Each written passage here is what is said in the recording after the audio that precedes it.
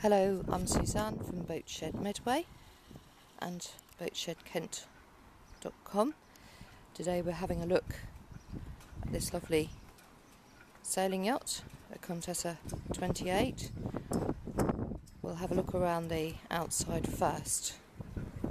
The current owner has basically had all the lines led aft, and you'll see on the starboard side your clutches and winch. This is a 2-speed Luma, very good quality winches. And then we're just coming across the top of the companionway, looking at our instruments that you'll see on the still shots as well, and then across to the port side where you'll see the other lines again led aft to the cockpit for single-handed sailing.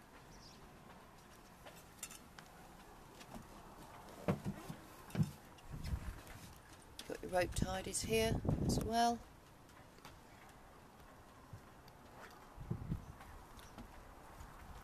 All the side decks have a textured finish to them, making them, and they're quite wide too, which makes them quite nice and safe to walk around, which is important when at sea. In the cockpit here we have a beautiful tiller, absolutely gorgeous tiller with her extension.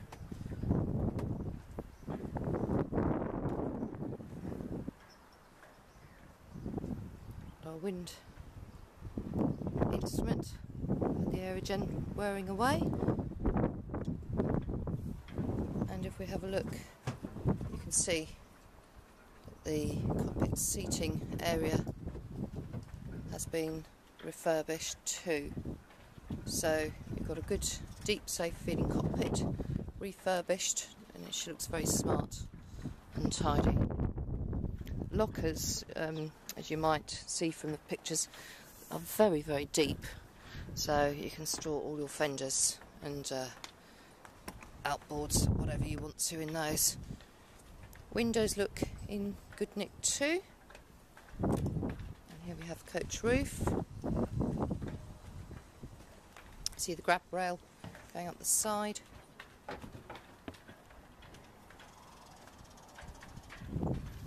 And here's all our lines, which, as I said, are now all led aft.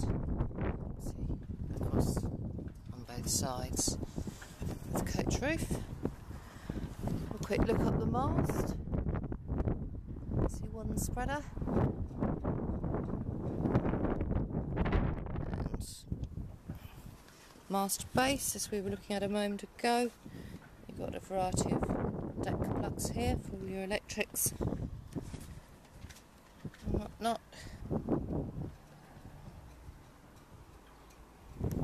Got a nice sail cover with matching as well. It's very good. Looks to be in very good order.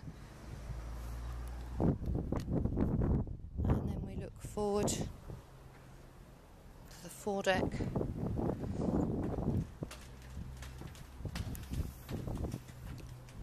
Anchor locker.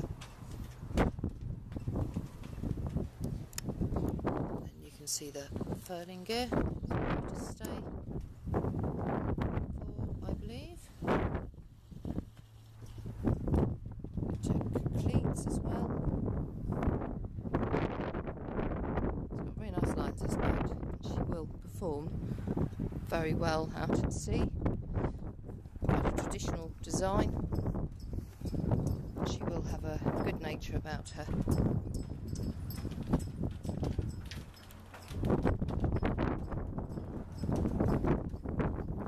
Spinnaker pole, nicely stowed. And then back around to the cockpit. Right, we're inside this boat now, down below decks, and unusually I'm starting off on configuration where the starboard side settee berth has been converted into a very generous sized double. As you can see, it elongates right down there to then a pilot berth as well. So even if you are a tall person, you have plenty of room on this berth. Of course, it all slides back into place, and you'll see from the still shots, forms a nice settee berth too. We've now made up the berth back into settee for the saloon. On board this boat, if you wanted to, it might be a little bit tight, but you can. It does say it's 6/7 berth, and there are indeed all the berths. So you've got your single pilot berth, the double here, single to port side. Note there's a trot box there for your feet, and of course in the forward cabin you've got a double berth. But let's start and have a proper look around the main cabin here. You can see the radar and various instruments and electric panels and radio, which I believe is a VHF DSC radio. The engine T&C's display there. Got a Garmin 120.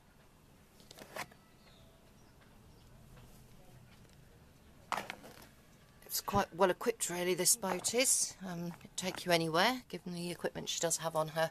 You'll see from the still shot the auto helm fixture as well. Speakers up here, little side lights, traditional clock and barometer, nice porthole style mirror, more speakers. There's stowage again below the berths and to the back. Also got these very discreet cupboards here, slide open. Nice windows which don't have any crazing on them. Then we come to the all-important galley area. It's very bijou, but excellently fitted out.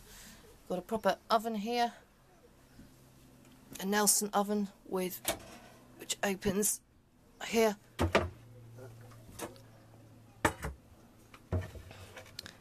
This very discreetly slides down to reveal the hob on top. Again, sliding cupboards, a bit of crockery, pots and pans, and cleaning materials. Here we have a really good sized cooler box. That's an excellent size. I would imagine that there would be no problem putting a fridge element in there if somebody so wished. And here we have our little sink adjacent, and that is a draining area under there. More storage below. The table, as you'll see from the still shots, you can have it like this. You can have it opened out on one side or fully opened up if you're dining with friends. Walk through to the heads. All looks nice and clean in here. Very cleverly designed again. Storage space for your toiletries. Toilet. And here we have the hanging locker and another area for storing your goodies. Here we have the forward cabin, decent sized berth here, plenty of storage along the sides, a nice hatch which is tinted glass, again no signs of crazing on that. and then lots and lots of storage space for your sails and other bits and pieces too. This boat is a really good package, I think, ready to sail, ready to go, and should be ideal for either somebody that's starting out in sailing or somebody who perhaps wants to scale down and have a boat to single-handedly sail, as she will be very sea kindly, as you can see by her lines. All the bright work and joinery looks in very good shape and complements the lovely exterior of the vessel as well. Last but not least, we'll have a look at the engine bay, and now the owner's going to let us know about what he's done on the engine lately. Right, this part over here is for draining the oil out of the engine. So what you do is put a suction pump on there, and it goes right to the back of the engine, that pipe, and sucks all the oil out. I've replaced the stern gland, and I've overhauled the prop shaft coupling on the gearbox, and there's a new propeller on the back. Thank you very much. So hopefully you'll find that you've had an all-round good look at this boat, and do contact me at Boatshed Medway on 07940 583 396